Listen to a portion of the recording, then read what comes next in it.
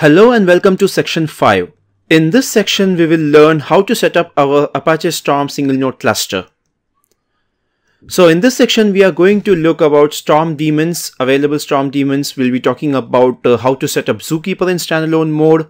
We'll be also discussing about how to set up Apache Storm in single node. We'll be also running our square topology setup, and also we'll be exploring our Storm UI.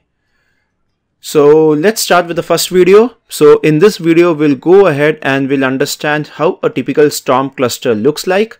And we'll talk about Storm Nimbus daemon and Storm Supervisor daemon. Please note, we'll be just talking in brief. I'll be not going in a complete detail about all these services for now. So this is how a typical Storm cluster looks like. So basically, this is just a pictorial depiction of a 3-node cluster where in the first node I am running Nimbus, and in the remaining 2 nodes I am running Supervisor. So when we ideally talk about a typical Storm cluster, your Nimbus is the master node in the Storm cluster. So basically Nimbus is the one actually who coordinates with your supervisor or the worker nodes, and Nimbus is the one who assigns the task to the worker nodes and also monitors the failures. And he's the one actually who accepts the topology and submits the topology in the cluster. The next service that is need to be observed here is the supervisor. So supervisor are the followers of the Nimbus. So whatever Nimbus instructs in terms of worker, Nimbus instructs to the supervisor. Supervisor spins up the workers based on the amount of execution to be done, and each worker performs the respective task. So supervisor is the one who actually governs the worker process and also ensures that the worker process completes the task assigned by the Nimbus. There is one more thing that you need to understand about the workers is workers does not run the task by itself. Instead, workers internally creates executors and ask the executors to perform a particular task.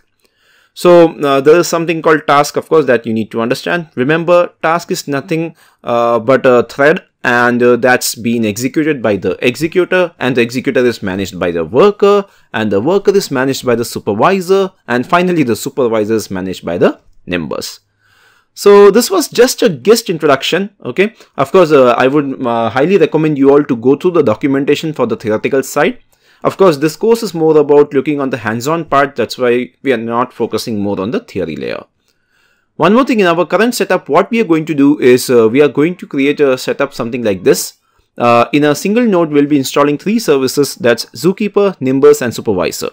So one thing that we haven't discussed in the earlier section was about Zookeeper. Let me tell you, Zookeeper is a service. It's a very independent service. We need to install Zookeeper separately. And Zookeeper is the service that is used to coordinate between the services, between the Nimbus and the supervisor.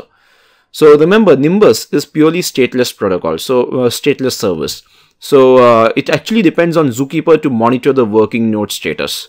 And Zookeeper also helps the supervisor to interact with the Nimbus. And it is also responsible to maintain the state of Nimbus as well as the supervisor. So in our setup, we will see how to set up our Zookeeper, and then during the Storm setup, we will set up our Nimbus as well as the supervisor.